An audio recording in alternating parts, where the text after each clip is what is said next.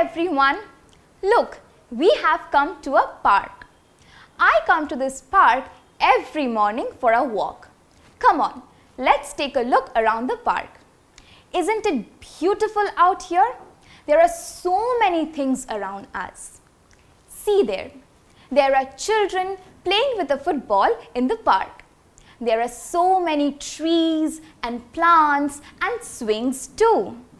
A girl is playing with a dog. All these things around us make our surroundings. Our surrounding is made up of both living things and non-living things.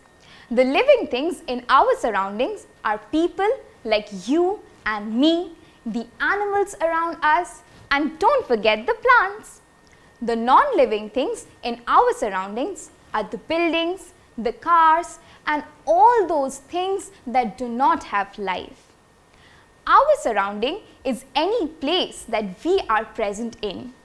If you are at your home, then your house, all the people inside it, and all the things become your surroundings. If you are in your classroom, then your friends, your teachers, and all the things inside your classroom become your surroundings. Now tell me, friends, in which kind of a surrounding would you like to stay? Do you like this surrounding? No, it's very dirty. Would you like if your room was dirty? Things were thrown here and there? Definitely not. Everyone loves to stay in a clean environment. This is why it is very important to keep our surroundings clean. Always remember, we keep our surroundings clean because it helps us to stay healthy. A dirty surrounding will make us sick.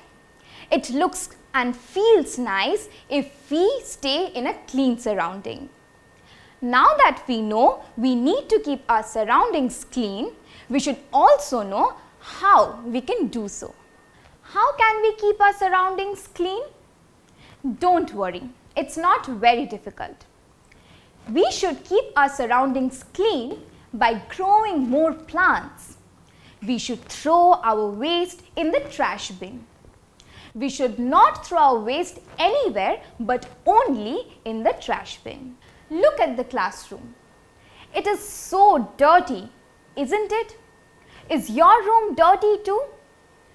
Oh hi, friends, meet Ankit. Ankit is a very good boy.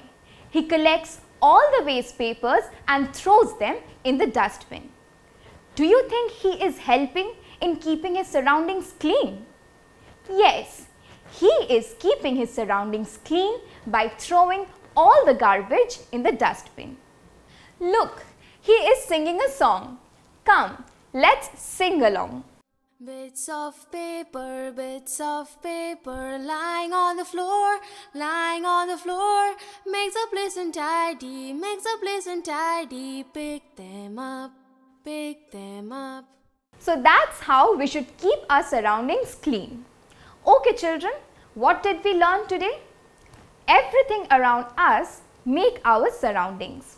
Both living and non-living things make our surroundings. We should keep our surroundings always clean. That's all for now. Till then, keep learning and keep smiling.